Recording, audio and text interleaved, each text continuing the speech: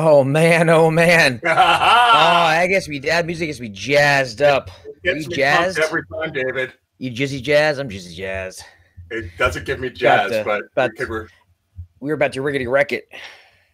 we About are to indeed. riggedy wreck it, as the I, kids say I nowadays. like your rhymes. I really do. There's a new one I get Oh every man, week. I What told was you it off. last week? What was it we were talking about? Herkity turkity turk or was something like that. Herkity Turk. I don't know about any Herkity Turk, but I It think was something like that the that I made fun of. I do have a lot of sayings and things that I say that I don't realize that I say. So Elisa claims that if I ever go into brain surgery and they operate on my brain, they crack my skull open, they're going to hear this. That's a great tune. That's basically. Why don't you hear that tune anymore, by the way? That always brings me back to when I was a kid because you never hear it. Where'd that go? Surprisingly, do you know what it's called? Oh, no. What is it called? The Entrance of the Gladiators. Really? It wasn't a circus song. It was like is that the same one? No. What is this one? That's the one. That is. That's the one. That's a gladiator? Yeah. Wow, that is a horrible, the Gladiators. Horrible, talk about a misnomer. Well, probably back then it was more of a I don't know. I don't know the history of it. Somebody look it up on the Wikipedia, the YouTubes, or the Googles, or the Grinder. The Grinder. Or the Grinder. Have you been on Grinder yet? I did. I decided to not look at pictures because I wanted to really set up my grandpa with a real live data, not to be compromised by imagery. And let's just say it wasn't pleasant what he was expected to do on this date. Was the meetup at a truck stop? Yeah, it was just not what you think is all I'm going to say. And I checked it out. I can think of a lot. I'm sure. Did your grandpa come back with that 1,000-yard stare? This is so wrong at so many levels. I hope that people out there know what we're talking about with your Grinder joke, but we've already said it like on 3 shows. So that's very wrong. Not that there's anything wrong know. And speaking of which, so I'm very liberal. So I obviously have no issues with the Grindr community whatsoever. Right? I mean, live and let live. But I'm going to say, what if it is a grandpa? All right, and let's say there's a subgroup of Grindr that is Grinder. It's a little creepy to me seeing a 70-year-old guy. And now, why is that though? Like, I don't know. I don't want to get really political on this, but a 70-year-old guy meeting at the truck stop to me has a little bit of a different meaning than, let's say, a 30-year-old buff Grindr client. Chiseled chest. Know what I mean? Like it just yeah. But why though? Because I guess, you know what? I'd say 70-year-old monogamous, married, straight people, I'd have an issue picturing that too, I guess. Well, I will tell you this. It was definitely a turning point in my life when I was maybe 11 when I found my grandpa's. I am all ears. So we're all ears. Well, when I found my grandpa's porn stash. No. Yeah, and his liquor stash. Oh, so my grandmother was a complete teetotaler. She did not like. She probably still thinks I don't drink. My grandpa used to hide his whiskey. He used to bury it out in the backyard. He had a huge property, horses, and he would bury it out back. He has his little hidey holes with his whiskey and his porn stash, because I went and looked at for some of the liquor, and in one of the holes he had. Wait, so the porn stash, would it be like in plastic bags or just in dirt? It was a can. Oh, it was. So it was waterproof. It was a can. The magazines were all. Did it get stains on it? I guess is where I'm going. Yeah, it's a coffee can. It was always a coffee can. All the magazines were all rolled up inside, and that was my grandpa's. That was my first experience to porn, was digging a hole in my backyard, my grandfather's backyard. All right, so were they young women, or were they like naked 70-year-old women? Oh no, there was definitely, he wasn't interested in be looking like my grandma. I guess that's normal. I don't mean grandma any age, right? I mean, I know that because I walked into my grandma naked once. Oh my God, you were killing me today. This is not going into a weekend stuff. Once. Is that a Johnny Dangerously? I did. Shouldn't have hung me on that. Oh, good call. Shouldn't have hung me on that meat hook. That was a great. It was a great. That was a great call. Yeah, that's funny. Is that where it was from? Yeah, that's exactly right where I got it from. Johnny Dangerous is a great movie. Hey, what's up, Jim? Jim just says great uplifting post today. All right, let's talk about your post because you started to tell me about it pre-show, and I didn't want to talk about it because I wanted us to have a fresh discussion. Now I guess we're moving on from the grandpa porn. All right, before we do, last question on that. I found all sorts of stuff from my parents, but it was because I was looking I was going to get a drink in the back of the refrigerator, or I happened to go in the attic looking for some duct tape or something. How do you dig up stuff in your backyard accidentally? Like how? Like where you just have? I was digging in my backyard for fun, and then how? Like, come on, there's more to the story, dude. 11-year-olds at that age who don't have easy access to porn as they do now. 11-year-olds back in my day, back in the 80s, they were little resourceful ninjas. And I found my grandpa. I see my grandpa, bearing a bottle back there, and I had it. And so that's where I kind of thought. And then after that, I thinking of my dad's porn stash, and when I did that later on, like a year later, I kind of got the taste for it, and then but I would. So it's a funny story. So my dad was a single dad, so he was I was with my grandparents one weekend. My grandmother picked me up, and I found my dad's VHS tapes, which like the next level. I leveled up basically. And I left a VHS tape in the VHS and the VCR. And for those of you who don't know, VHSs back in the before times were these things where you'd watch movies on this little reel, like in the caveman days. For you kids who don't know what VHS is. No, Betamax would be that. That would throw them up. Right? Yeah, it's true. But and so I left it in there, didn't sneak it back in my dad's room. So I come back in Monday or Sunday night, whatever. My father, hey, what is this? Well, it wasn't me. Who was it? I don't know. Maybe somebody broke in.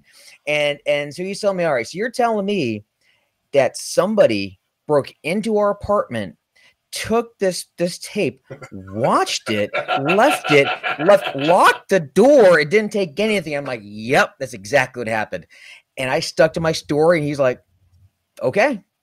He let me get away with it. No, but he come on. He let you get away with it is the key. You didn't get away with it. Because he I don't know if he's proud of me for sticking to my story. On. No, dude. I'm swear to God. Your kids are young, okay? My kids went through all this stuff, and they all go through hey, I don't know, it wasn't mine. Or I was holding it for a friend. And you laugh at it because this is like Brady Bunch stuff, right? And then you don't buy it. Like, it's just so ridiculous that you don't even know how to respond to it. Like, because at that age, when you say your story, or when you say, oh, I was holding it for a friend, you don't realize how freaking stupid that is, and how 100% non-believable it is. So I'm saying he let you get away with it.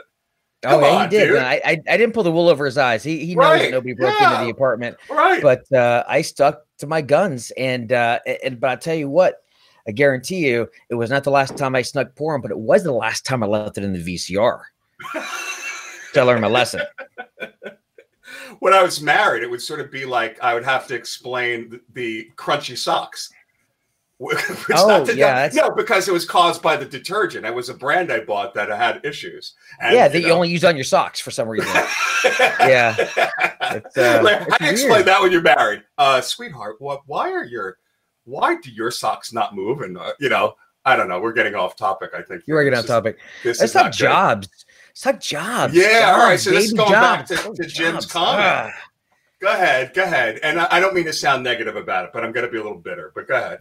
Yeah, no, go ahead. Well, all right. No, so I posted that. So new jobs report came out. Unemployment down to 13.7%, admittedly very, very high, but 2.5 million jobs added. And granted, I know a lot of those are probably businesses reopening back up, and employees coming back into work, or it could be unemployment benefits running out, possibly.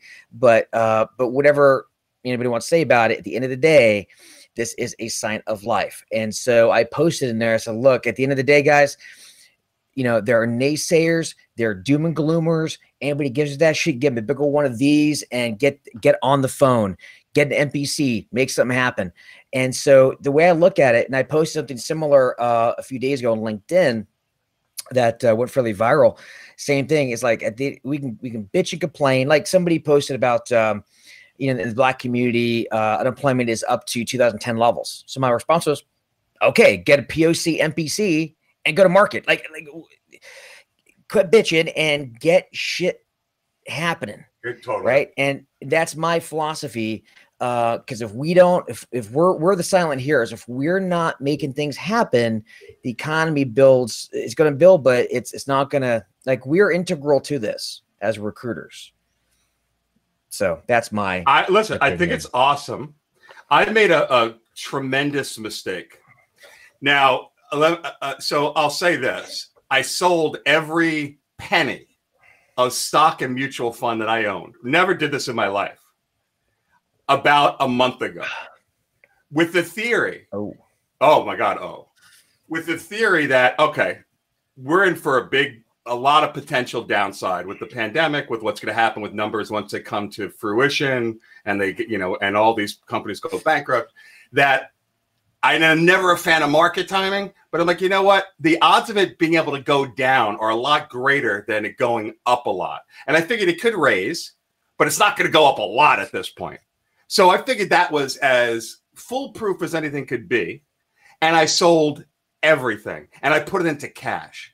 Now, there's something to be said about having a cash position so you don't have to worry about anything, but it's painful. And this is what sucks. I should be, and from a business perspective, I'm totally with you. Like, I'm Mr. Optimist. I'm a motivational speaker, right? Like, I should be so thrilled to look at your post, but something in me now, David, and this is human nature, I guess.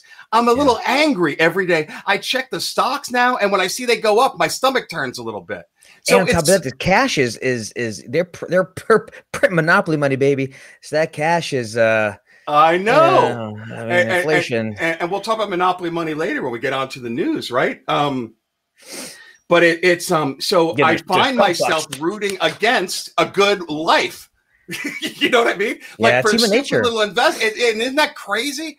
Which is why, like, on a similar note, I used to invest in my competitors that were public, because at least when they would do well, instead of me getting nauseated, especially when I was president, I would feel, all right, cool. The stock just went up 20%, so at least I could root for them a little bit, and it balanced that, and it worked. So I put the same thing here. And it sucks, dude. I mean, I'm so angry. Now, I still think I'm not going to go back in now because I still feel the same way. But it was this morning. I haven't looked in a little bit. And the market goes up 9. How is the market? Now, this isn't a financial show, but this is good stuff anyway for people to talk about with their clients. But how is the market up so much with everything going on in the middle of the civil unrest? How is that happening? But I think a lot of people realize, they're like, oh shit, this is the time to buy. And so you're going to get a lot of folks that start dumping money into it because they believe in the economy, they believe in the US, they believe in business, and they think, well, shit, this is a great time to buy. And if a lot of people are thinking that, now granted, I'm no expert by any means. I'm just I'm just a man trying to do what he can. David, in a crazy world. You are. They say they needed a hero. I'm just a man. Just a man. Doing what he can. What was that? That was was that Hugh Grant? I'm just, and I can't do a Hugh Grant other than a little stutter. I'm just a man in this world looking for a woman. Remember that little line he gave? Like, I think to Julia Roberts. Was that? Like Love Actually, or I don't know. No, that wasn't. Whatever. They're all the same. Aren't all of his movies exactly the same? They're pretty much full of formula. Yeah, they definitely do for sure. A formula I'm generally not interested in too terribly much. Oh my God, formulaic movies, if they're action movies or shoot 'em ups or John Wick movies, I mean, I'm down for some formula. They're fun. No, that's a fun formula. The Hugh Grant thing is, I read this and it's so like screenwriters to this day even goes to show you his brand. I know you hate that, but he would write. They would write in the script a Hugh Grant type character, like for the casting directors. And of course, if you're a screenwriter and it says a Hugh Grant type personality, the first place they go to cast it is Hugh Grant, right? And could you imagine having that kind of a brand where people put your name in the screenwriting thing for it. Like, so that was his thing, but they were always the same then, because they would, again, I wish I could do them, because I do an English accent, and you know, and it's just so affable. That's not bad. No, it's not good either, but it's better than mine. Oh, well, because I can do an English accent and I can do a little stutter thing, but I can't do a Hugh Grant. I've never tried it, but he's so damn charming. Even now, he's like 90, still charming. Yeah, Andy. I don't know. Yeah, so Hugh Grant. Yeah, I'm not a. Again, I don't think I've ever seen any of his movies. Maybe have I? Come on, you had to. Oh, probably. Come on, dude. At least in the color guard days in high school, you did. Before you were a stud. Yeah. Pre-stud years. Right. Pre-stud years. But hey, in my defense, for people who, you know, color guard, I was spinning rifles, and that was also RTC. I was doing the manly color guard on band. No. Manly. I'm going to call this one out last. Man's man.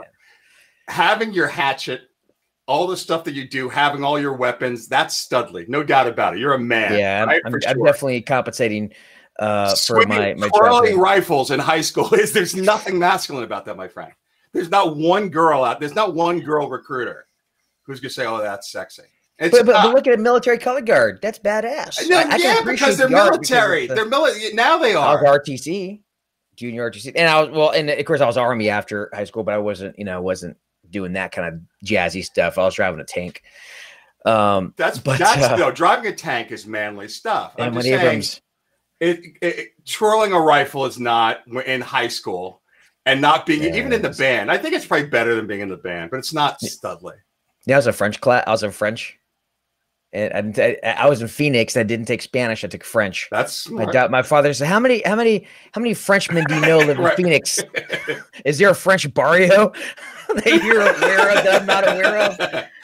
Could you imagine the French barrio would have like the best freaking cheese and bread? You would go there all the baguettes. The baguettes and the cheeses and the baguettes, those crescent rolls, those delicious crescents. You want a crescent? Oh, so last night I was telling Elisa, because our daughter, she has this bib, and some of those look like it's like a rubber bib. It has a little trough. We call it. So she drops food and she picks it up and eats it. And so I was telling her that. So in French, it's a library is a bibliothèque in French, right? So I was talking about how like a bibliothèque is like a techno bib. You're doing you got a bib. I'm like, oh, dude, that's good stuff. What kind of techno would you play if you're wearing a bib at the same time while you're dancing? Grub step. And I just invented a new genre of music, grub step, and you're got a bib, your bib, and you're eating out of it, dancing. Dude, that's good stuff. That's a really bad joke. Elisa did not laugh at that last night. No, it's a dad joke, you know. I thought it was brilliant, and it was a twofer. It had like a couple punchlines in there, and it built. Anyway, moving on. So, as you were saying, so back to the market. All right, so I should be thrilled. I'm happy for all recruiters out there, but a little bitter. So that's why even when I saw your thing, I reacted negatively, which is stupid. Like, why? Like, it's not worth whatever money I would make doing that move to live life from a half full perspective on positive news in the economy. And why? And I'm not joking. Like, that is human nature, and it's so stupid. Wow. Well, you know, the post I had a few days ago where I said, like, as recruiters, we create opportunities, and let's turn off the dopamine machine unless it's our show, and then that's cool. But it got, you know, viral. I'm close to 50,000 views on it right now. But I had one guy who commented, you know, I don't get what you mean opportunities. The company has the opportunity. Like, well, no, we create the opportunities. And we went back and forth, and it was basically he's trying to argue a definition of a word. And I'm saying, look, if you get an NPC, you find a company with a bleeding neck pain, and they're not currently looking, and you go and you get them interested enough, and you get the hire to happen. How is that not creating an opportunity? And I think people just like to, especially when their business has crumbled and they've been laid off, and like, man, I want you to be miserable too. You know, I want, you know, everybody wallow in my shit, because that's easier. It is easier than, we tend to, think about it this way, right?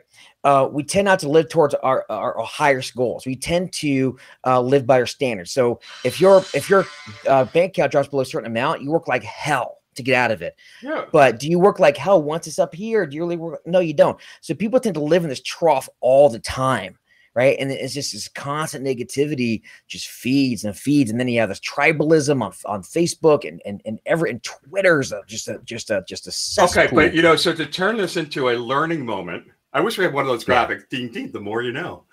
Your point is exactly that. Like, you're right. You work far harder to stop something negative from, or you work far harder to focus on the negative than the positive, which is right, exactly what you're saying, which leads into the reason why, as recruiters and as salespeople, when you want to stir that wound, as they say, when you want to get into the emotional stuff, you've got to take it down to a negative level, because people are going to work much harder to avoid losing $20. That'll really piss them off and get them moving than to make $20. I used to tell this story. 100%. So here's a funny one.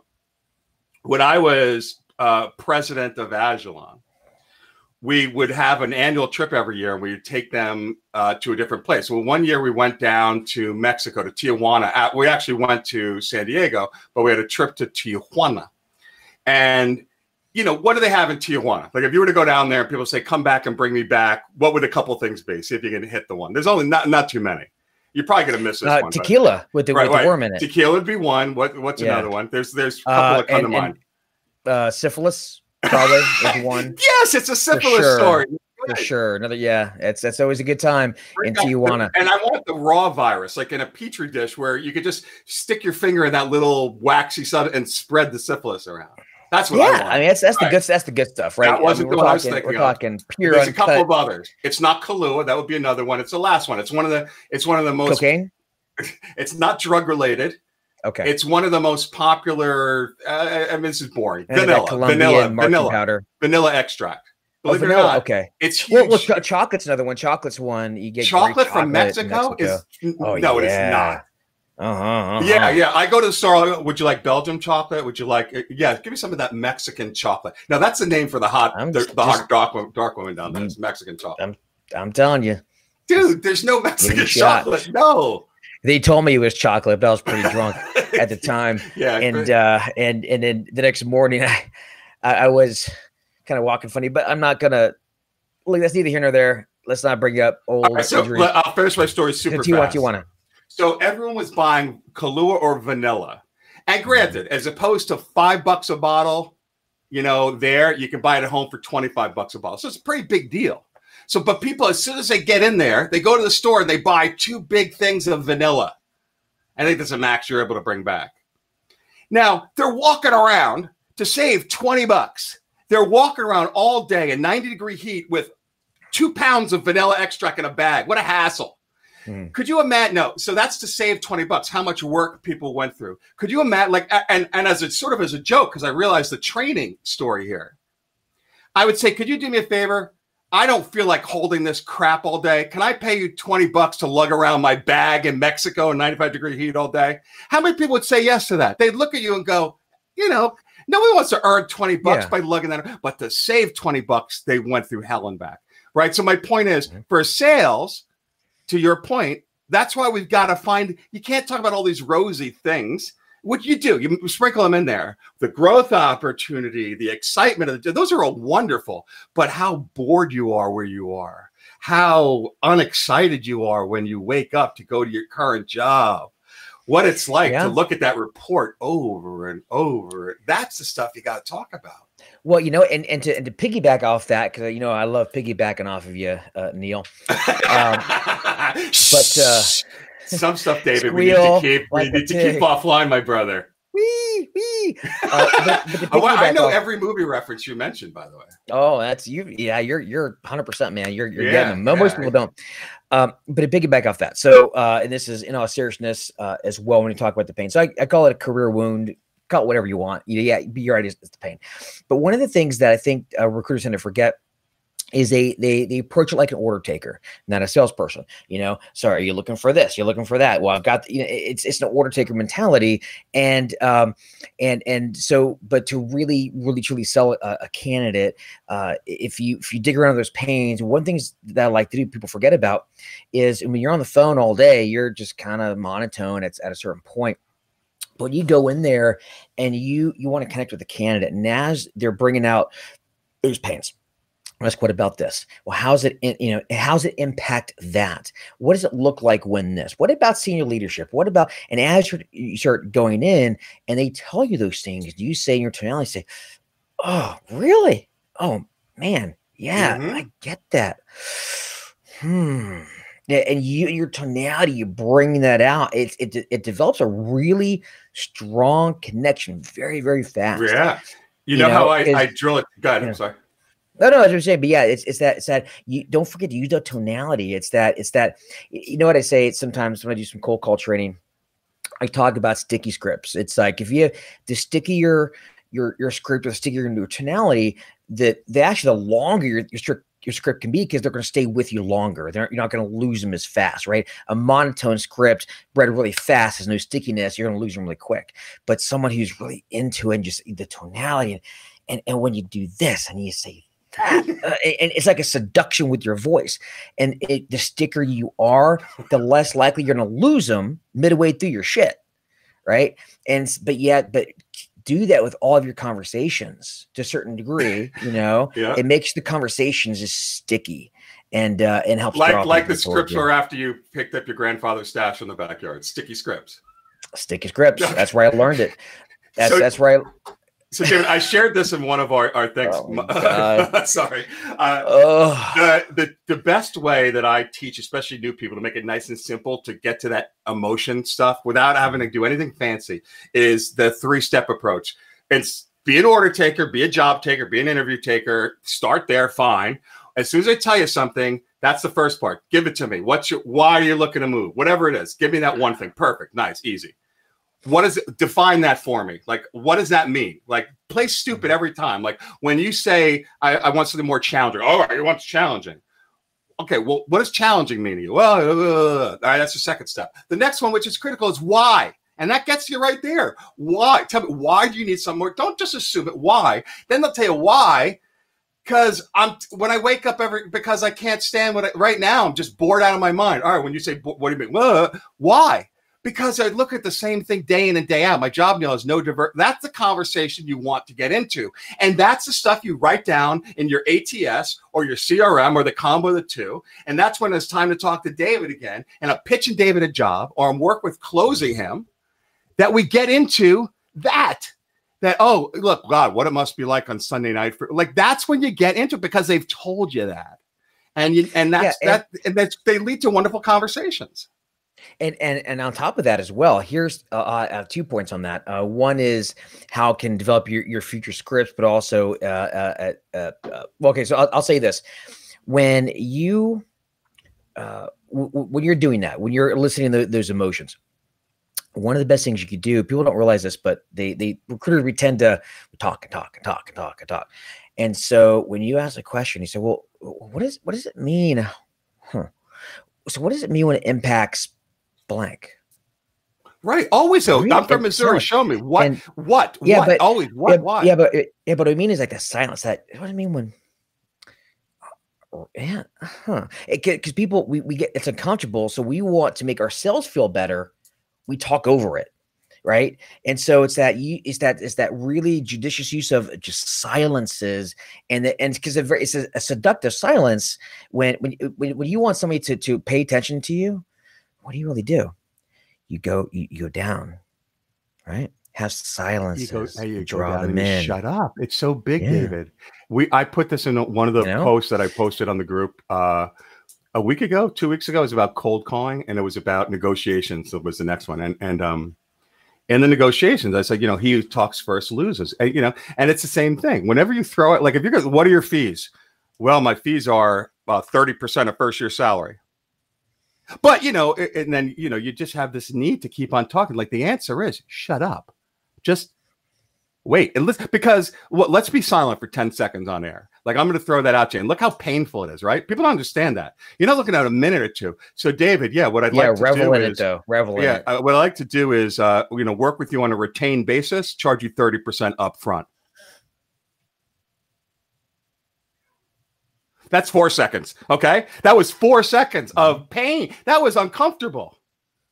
Well, here's the thing too, and to piggyback off that, piggybacking again. That's a double piggyback. Out of the gutter. You're scaring me today. That's a double piggyback. Yo, I love that. That's called an Indonesian. No kidding. What are those like names they have for everything? like the Triple Lindy. What movie? Triple Lindy. That was Rodney Dangerfield. Back to School. Yes, nice. Wow,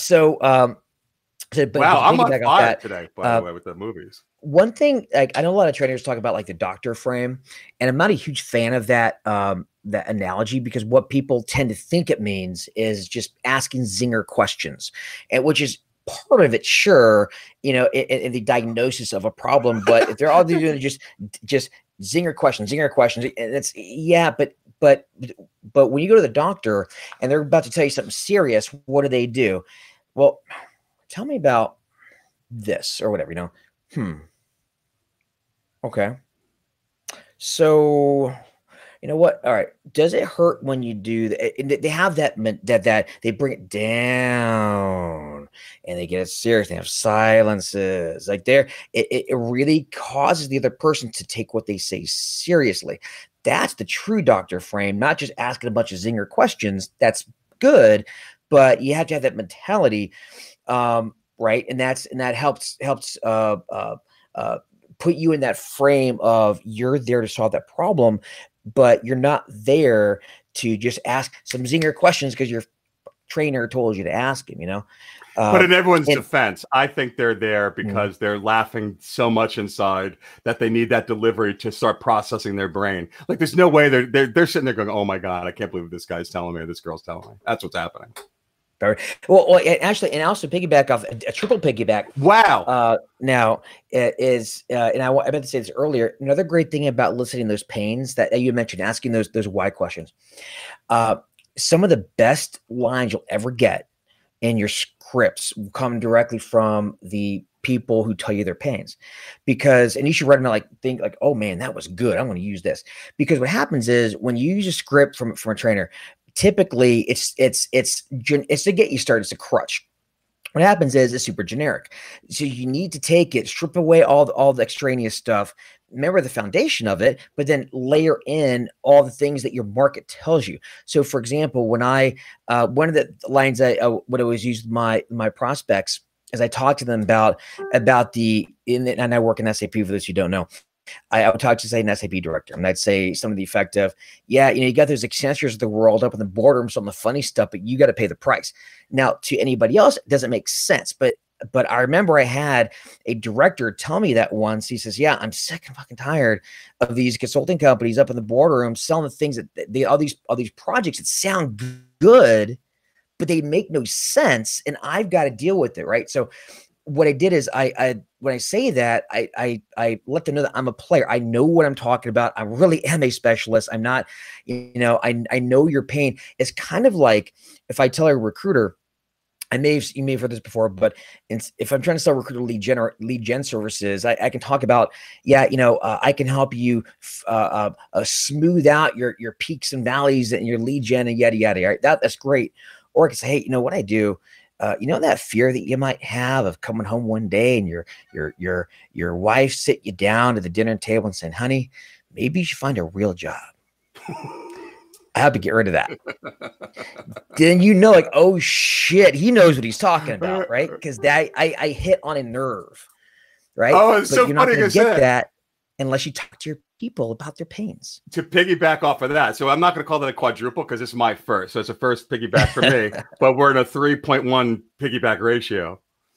I thought this was maybe too soon. It was a whole. I don't want to get into Black Lives Matter because I personally totally understand it, and I don't come from the school of people questioning that. Which again, I know there's people out there. Well, all lives matter. That's not their point. The point is Black Lives Matter. Also, they've just left the also part off on the cardboard. And I was joking with someone, and I didn't really want to go public with it. Recruiter lives matter.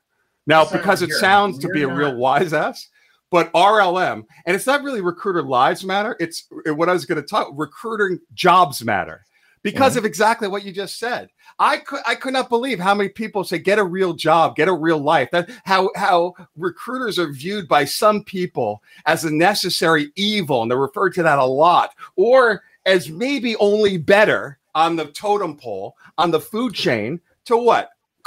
Used car salespeople? Not even If you want to call the oil and the engine a necessary evil, okay. That's right. But it's still necessary. But so it just gets a bad rap. And again, because there's some bad apples, right? Or as they're saying in the media all the time now, which I can't stand, bad actors. Why'd that come up this week? Everywhere? Bad actors was the term of the week. The bad actors in the last 2 weeks of the protest. Bad actors. Stupid term. What a stupid term. Bad actors? It is a stupid term. Although I will say, when it comes to all right, so when it comes to that, right? So when it comes to the way people view recruiters, and they're bad actors, bad apples, whatever you want to call them, in a great economy, what happens is you can make a great living, be a commodity recruiter, and working kind of in the let's make a good example. Getting a job order, taking the job description, redacting the client name, putting it up on the job description, and then on the same job board that your client has their job, and betting on information asymmetry. They apply to you first, you call them fast enough before. I mean, that shit is horrible. Not calling your candidates back. All these different things that people complain about recruiters is because it's a great economy and it allowed people to make money and a living. If they lose a client, oh well, there's another one. And I think this is going to really expose the good from the bad. And I'll be honest with you, I wasn't the best recruiter in the first recession, and that was my downfall. But I learned, right? I learned, and I became better. And I think this recession, or depression, whatever you want to call it, can be a blessing if you look at it that way. Or you can bitch about it and have fun with that. Well, David, so you brought up, if I could extract one amazing thing for people to get from today's show, it's something you just spit out and moved on really quickly, and it's so important.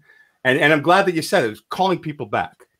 Do you know that when I was with Adecco and I was global president, a $30 billion company, so we spent millions of dollars on analysis and surveys. We did a global study on what upsets people about recruiting firms. What do they love? What are the biggest frustrations they have? Do you know the only one thing that was in common was the number one answer in every country? Oh, I was guess what that it was what you just said. Yeah. Not getting. Oh, no. I'm saying the first thing was not having a job for me. Nothing you can do about that. But so the one you can't control. Number two, globally, out of all the things you can come up with, they don't call me back. Globally, everywhere. Hundreds of thousands of surveys. My God, easy. Ghosting, yeah. You can make it fast. You can preface it by, hey, listen, I want to give you a call back. I got to run in 2 minutes, but I didn't want to keep you hanging. I just want call them back. Most people, they'll, even if they just get the voicemail from you and you leave a voicemail to maybe encourage them not to call you back. But hey, listen, just want to let you know, I'm looking for, like, get their voicemail. Call them when you know they won't be able to pick up or whatever it is. But call them back, David, I can't begin to tell you how I made the mistake of calling people back when I first got in the business. I was because what a rube. But it's a rookie mistake. Look at this guy. That's right. Can you but people started like, you don't have time to do that, and but it was by accident, really. And the best client that I had for years after was this out of work CFO kind of guy, way too expensive in the normal market, been out of work for a year. I called him back. He told me, Neil, really, I mean, this is 30 years. Neil, you are the only person who's called me back. I'm like, well, you're human. And of course I would. And he became my bet. Like when I can't even begin, what I bill with him, $1 million bucks. I don't even know how much that probably, like, that's all that it takes. And I'm on you're on the same side, right? As a consumer, when the problem is, but I'll tell you what it is, it's the same, bringing it all back around. It's the same thing you talked about before about people are more likely to run from pain than pleasure. What is pain? So telling somebody no is painful. So what do? They just don't call, right? And it gets worse. Same reason why not digging into pains and asking an uncomfortable question and being silent is unconscionable. So you know what they do? They don't ask those questions, or they talk over to cover the unconscionable silence. So in essence, what happens is it's not using silences, not asking the hard questions, not digging into pains, not calling candidates back, all the way through to everything else. Phone reluctance, everything falls back to selfish behavior, right? And so what I always, so the way I look at it, and maybe kind of weird, but, and I'm not a religious guy, honestly, but you look at back in the early Christian days, you know, you had the prophets out there on the mound, and they're preaching, and they're getting, you know, fed to the lions or whatever, right? They had a lot of resistance, but they believed in the message, right? When you are a recruiter and all you're doing is putting asses in seats because you're a commodity recruiter, not a lot to believe in. Okay, fair enough. But when you really have something to offer, and it's really something that everybody else is, and you know it can help if they just listen to you, well then goddamn, then that's what gives you the fire in the belly to do the uncomfortable things, and to pick up the phone and be aggressive now in this economy that needs you right now. And everybody says, don't sell, don't be aggressive. Now's not the time. Fuck you. Right now at the time. Well, we talked about that shows ago. What? There's nothing wrong with selling. I said it, but you still hear this, and I'm like, you're being selfish, right? When in reality, you know, as Zig Ziglar always says, if you selling is carrying, and if you carry, you must sell. If you really believe, you got to sell it, and you don't sell it, you're being selfish. I'm done. Where's my mic? I want to drop it. I know that's Zig Ziglar. Zig Ziglar, the man. Yeah, if you want to guarantee that something doesn't happen, don't try. You know, and I get a horrible Zig Ziglar impersonation. Sorry, everybody. I Zig Ziglar. No one knows who he is. Zig Ziglar is really old sales guy. And that's not actually his real name. You know, that's so go figure. His real name was Zig Steven Ziglar. Which a lot of people were no. Yeah, Zig Ziglar's the Zig Steven. It's not Zigmund. It's Zig. What is it? Zigmund. We're going to name our son Zigmund. He almost sounds like one of those old cartoony villains with the zoot suit and Zig, you know, Zig Ziglar and his henchmen, the Zigs. I don't know. No, his name growing up was Zigmund, and the cool kids, you know, because he was in the cool group, of course, when you named Zig, and they called him Ziggy, and it stuck. So it's really, you know, it was big. But by the way, guys, I do apologize about going off. You know, some people don't like the curse words. If you're listening, if your kids are listening, I apologize, you know, for that. But I just feel very, very, very, very, very strongly that it is selfishness that holds so much of us back from our higher purposes and from helping our community and helping everybody else. It's easy to be, as they say, an armchair activist, right? Easy to do that, but no, it's harder finding someone that needs that help and marketing them. But you know, all you need to do to play off on that, now I'm going to piggyback. The only thing you need to do is have that work once, have one success story. When someone didn't want to hear from you, or someone wanted to deal with other people, someone didn't want to be sold to, whatever the objection is, we'll call it whatever you want, and have one success story. And then for the love of God, please put this in your scripts. Put this in what you talk about, because that's what sells people.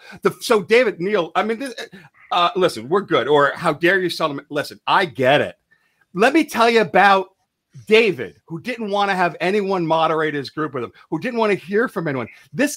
When we talked, after we talked for 10 minutes, we were like soulmates on it. Like, you need to tell the story of the client that is happy with the other agency, that doesn't want to deal with anyone except for their trusted advisor right now, that won't pay your fees because it's too expensive. You could, well, our fees, we get the best service in the market. Tell the story. Everyone. Right? The only thing that could be truly unique to you are your truly unique, real stories. So just tell them about I get it, David. Like, why on earth would you pay 30% when people are giving you 20? I'm with you. I'm not arguing. I'm with you. Makes 100% sense. The best way I could explain it to you is, let me tell you about Jack over at Sony. Same deal. He was working with people at 15%. But I'm his best vendor, for lack of a better word now. And here's why. Here's what he says. That's in fact, your seller. actually, to piggyback again. All right, a fifth piggyback. But let's five a quintaback. Let's do some offer or some mild offer / closing training. Because actually, speaking of that social proof, as we talked about, which is people that the testimonials, like, look at Bob, look at he accomplished. So I was having a conversation with somebody today about this, and talking about how when you make an offer, and let's say you're offering a commodity service, 15%, it's all the same shit, that you're not really selling anything really. Your mouth, but I'm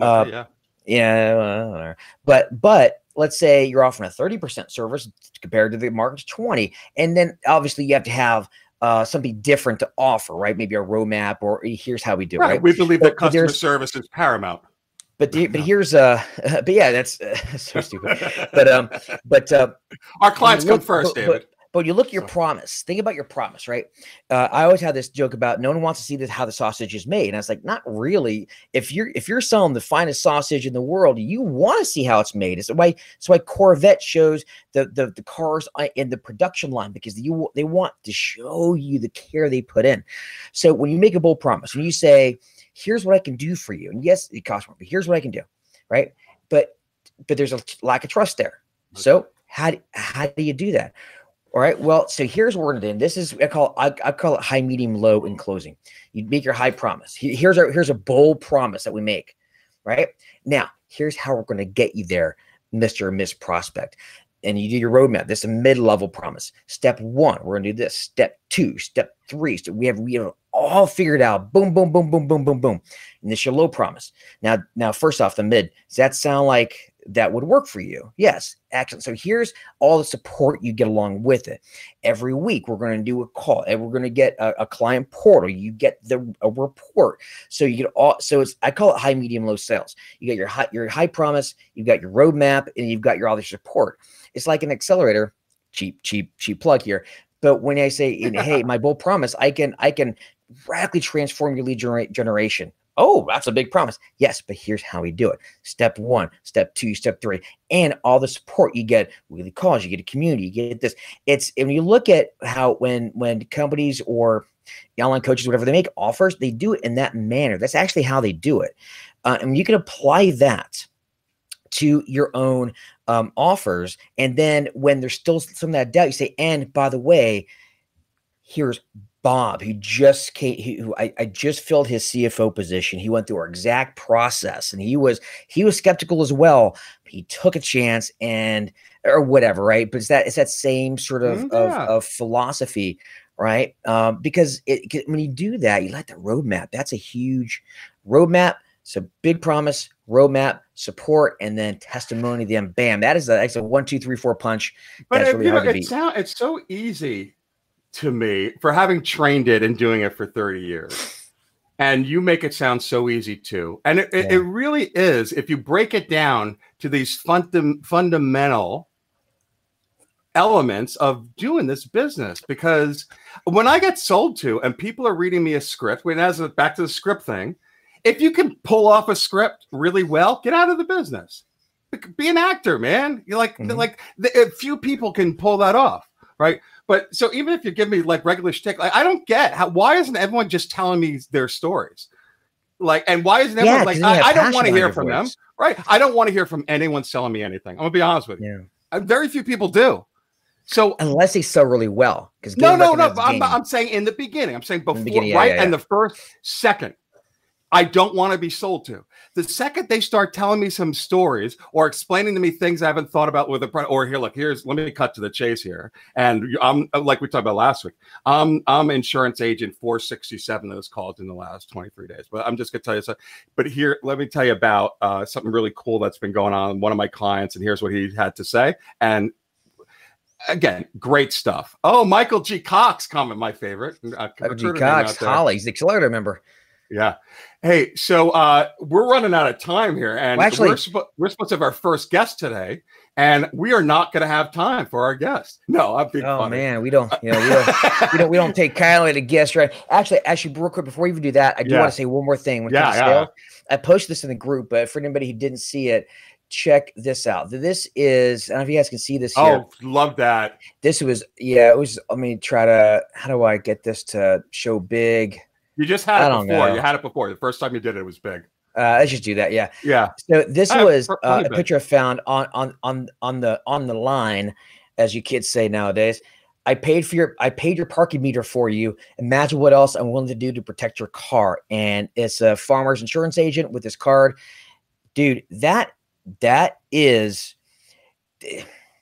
even in a commodity-driven market like car. Are you about to cry, dude? Seriously, were you just about to? I was beautiful. Game recognizes game. If you play basketball and you see a beautiful like 360 tomahawk, you're just like, oh, it's so beautiful. When I see that, I appreciate the game, and I appreciate, what can you do in your marketing? What can you do? So here's hate the game, but don't hate the player. You know what? Here's something. All right. Do you want to get in with a super high level individual who's not returning your calls? Why don't you try it? It may not work, but why don't you go to that person's LinkedIn and do a screen share on Loom and do a LinkedIn optimization, 5 minutes with them, and how they can optimize their profile so they can attract the very best talent, because people want to work for people, people want to work for leaders, and send it to 10 people a week, 10 CEOs a week. I guarantee not everybody's going to respond, but you're going to get some. It's called reciprocity. It's one of the top. It's in my ebook on hypnotic selling. It's one of the biggest influencing factors in dealing with human beings. Reciprocity. Well, so I saw this, David. Did you try to figure out how we could do it as recruiters? I went through, it says, I paid your parking meter for you. Imagine what else I'm willing to do to protect your car. I'm like, so how can we do that as recruiters? Well, just what I said, that thing I just did, a 5-minute optimization thing. But I wanted to copy this almost exactly. So here's my thought. I'm going to pay, as a recruiter, go out and pay people's COBRA benefits or healthcare benefits for a year, pay $8,000 for the benefits, and then go and write them, hey, I paid for your healthcare benefits for a year. Imagine how I would take care of your career and your job if you work with me. And then how much business will you get doing that? I bet you could scale that like 2 times, maybe 3 times. Can you imagine? But seriously, if you pay someone's benefits, hi, I just wrote a check on your behalf for $8,000. Will you work with me? No, it's not a great business model, but it would work. Yeah, I guarantee it would work. You're getting a call back, David. Not a good business model at all, sir. It's not going to be in everyone seems to come out of Stanford, right? Every idea of every Uber and StubHub and Google, right? Everything came out of Stanford. They're not doing that. That's not making the final round in Stanford, I don't think. Business model. But that's the on the ground, getting your hands dirty sales game, and having that mentality with every single thing that you do. What can you do extra? And I think right now it's going to take that extra. Just go. It's like all they say when you work out. So on the last rep, right? It's all in that last little bit of effort that you give in every single little thing that you do. And it's a game of inches, man. And game of inches win Super Bowls. That's all I'm trying to tell you. Have that mentality, win Super Bowls. But if you're not in the US and you play some other sort of game like soccer, what do they call that? The World Cup, the World Soccer Championship. They call it football, yes. Oh yeah, they stole our name. Got it. There's people who believe that. It's funny. When I first traveled to England, I was with this guy, totally non-global. He was my boss, but he never really traveled before. Totally U.S. centric. Same deal. They stole our name, even though football has been around for probably hundreds of years. It seems before American football. We were in a pub in England, and they played. It was at the time, I'm dating myself, but they were playing Bruce Springsteen, Born in the USA, and he looked at me as like, it's unbelievable how much they steal from us. I'm like, hi. He's like, all our music. They got our music. They steal our restaurant. I'm like music. He brings up we don't steal any English music from the UK. No British bands like Rolling Stones and The Who, and you keep going on and on. It just struck me as so ignorant and funny. Yeah, I guess we stole rap from them, and we stole what the automobile from them, and we stole. You're right. I guess America doesn't come up with anything. I'm not don't turn this into being anti-American. We stole 13 colonies from them. We did steal a country from them, but rightfully so. We stole 13 colonies. Yeah, look, all we had to do was commit massive genocide and create slaves to build it, and we were an amazingly free country. I'm sorry, I'm not going to get political on that. But, political on this. But I will tell you this. I do love all my English clients. I apologize in advance. Please don't cancel your memberships. Right. I love you guys. I can't believe. Did you hear what David Patterson? Did you hear what DSP had to say today? Good night. I don't know why. Anytime I do an English accent, it's either really good or it sounds like Dick Van Dyke doing his horrible accent. You know, Mary Poppins. Hello, Mary Poppins. You do Mary Poppins. It's horrible. That's still better than mine. That's still much, much better than mine. I cannot do accents in my life. Oh, really? So if I did, I'm not apologizing. You could use a very posh British accent. All right. So, David, I mean, we're kind of out of time. And I was joking about everyone's wondering, well, where's our guest speaker? The answer is that we had some difficulty with our guest speaker and wasn't able to make today's meeting. Sorry. Yeah, but next week, Mr. Rich Rosen. Rich Rosen, very good. Rosen. And the week after that, we have the animal. Did you know that Rich Rosen is number 45 out of 200 search firms according to the Forbes list? Now, granted, 45 is okay. I was hoping he got 44, but whatever. But he was number 45 on that. Dude, yeah. Go ahead. 45 out of the Forbes top 200. 45. The names in there were global companies. The global in there were $30 billion companies, $20 billion divisions. It is not based on attractiveness. I tell you that right now. We'll figure that out next week. Yeah, but Rich Rosen, and then we had the animal is Neil arranged that one. I was on the animal show last year. Or was on that show last year. Yeah, well, we'll get even. Is all I'm going to say. So anyway, we didn't do the news segment today because we talked about a lot of stuff that was in the news, and it was all the stuff that we could have had. Let's just do it for fun before we sign off. The what it would have looked like if we did the news. Oh, it was that you have the it would have looked something like this. Ding ding ding ding ding ding ding ding ding ding ding ding ding ding. So that's it. No real news for today. So David, any last words? I love you all. Thank you all for listening. See you next week. Thank you. Bye.